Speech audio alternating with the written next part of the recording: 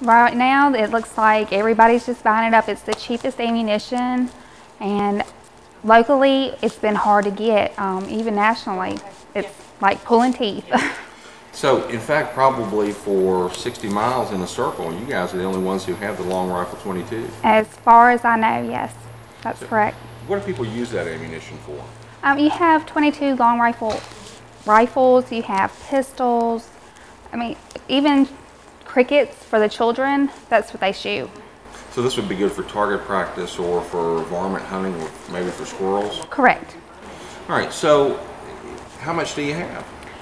I have a limited amount of the bricks. I do have several of the 50 round boxes, but as far as I know, we're the only ones that have this in stock.